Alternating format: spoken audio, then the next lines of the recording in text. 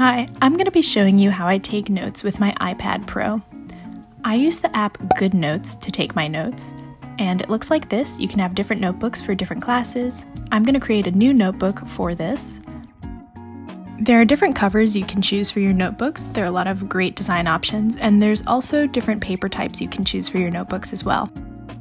There's dark paper, yellow paper, and white paper. But I prefer to use dark paper, the dotted version for your notes, but there's also lined, squared, anything like that. And it looks something like this, with your cover on the first page and your notes on the next. Then I open up my lecture using Adobe Acrobat, and I begin to just highlight the important points from lecture. If your professor gives you the lecture before class, you can do this during class, which I think is the most effective because you can sort of take notes alongside the lecture as it's happening. The two most useful ways to use Adobe Acrobat are to highlight the notes that are important and then also use the annotating feature to add specific notes or additions to the PowerPoints themselves. The next part of this process typically comes when I'm studying for an exam or I just want to review the day's lecture. To do this, I'll typically condense the PowerPoint into a one-page note in GoodNotes with the key takeaways from the lecture. There are three types of pens in GoodNotes: the fountain pen, the ball pen, and the brush pen.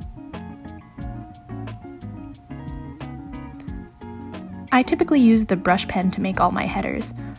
A tip for doing this neatly and for writing all of your notes neatly is to zoom in really big so that you have more control over how you're writing.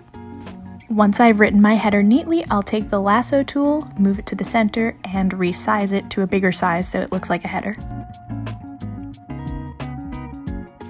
Then, since the iPad Pro can have two windows open at a time, I'll open up the PowerPoint in a smaller window and have it side by side with my GoodNotes. This typically works better in landscape orientation.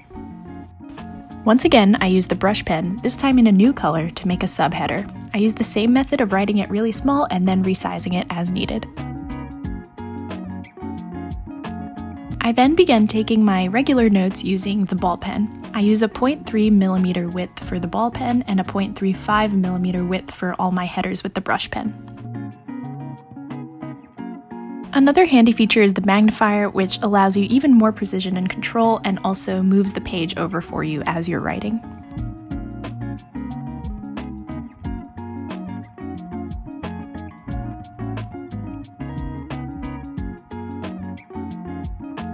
Again, I'm creating another header with the brush pen and writing all my subtext using the ball pen.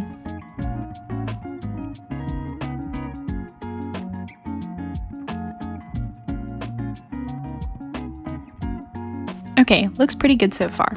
When I have some blank empty space that I know is going to remain empty, I tend to do a little doodle that sort of represents what we're learning about. So here, since we were talking about shortest weighted paths, one of the examples was having cheap flight itineraries, so I decided to draw an airplane taking off and landing at its destination. I'm not a great artist, but these doodles turned out perfectly reasonable and I was happy with them. The Apple Pencil with GoodNotes allows you a lot more precision than you could have typically in your normal notes. So one of the best uses for me as a computer science student with digital note-taking is the ability to draw out graphs really easily using the Apple Pencil and GoodNotes 5. It's really fast to make nice clean nodes and straight lines between all of the points in the graph. And if you mess up, you can always erase something, move things around, so it makes the whole process a lot easier than doing it by hand. Then, using the graph I just drew, I wrote out the first few steps about how Dijkstra's algorithm would work on this specific graph. This is a great thing to do when you learn a new algorithm because it really ensures that you have complete understanding about how the algorithm would proceed on a given example.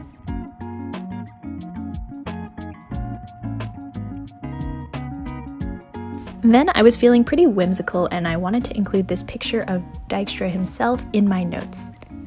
The way that I do this is I just take a screenshot of the actual lecture, crop it,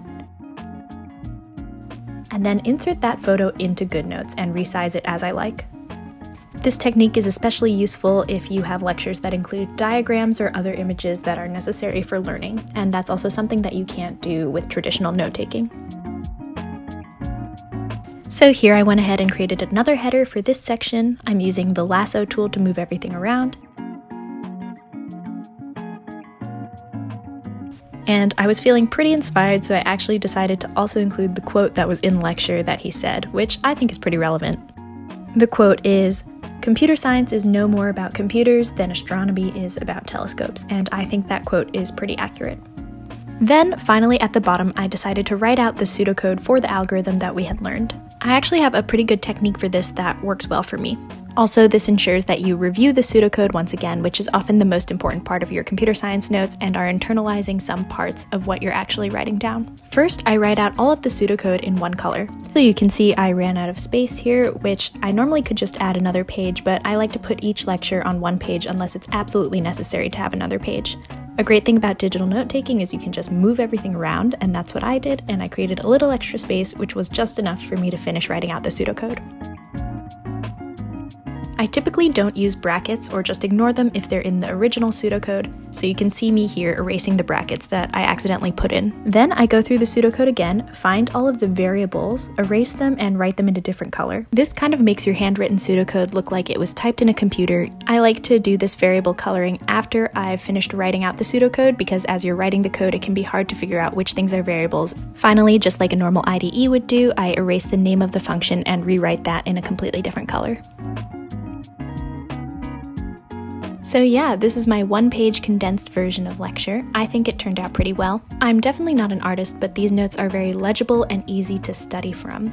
I really think that anyone with an Apple Pencil and an iPad would be able to take notes that look like these. And as one final step, if you want to send your notes to yourself to look at on another device, or you want to send them to your friends who are also in your class, you can easily export them as a PDF. I actually included mine as a PDF in the description of this video if you want to check out what my finalized notes looked like as a PDF. Anyway, thank you so much for watching this video. I hope you found some parts of it helpful. If there's any other content you want to see about computer science, technology, or anything else, definitely leave a comment down below, and don't forget to like, comment, subscribe, XD. Bye.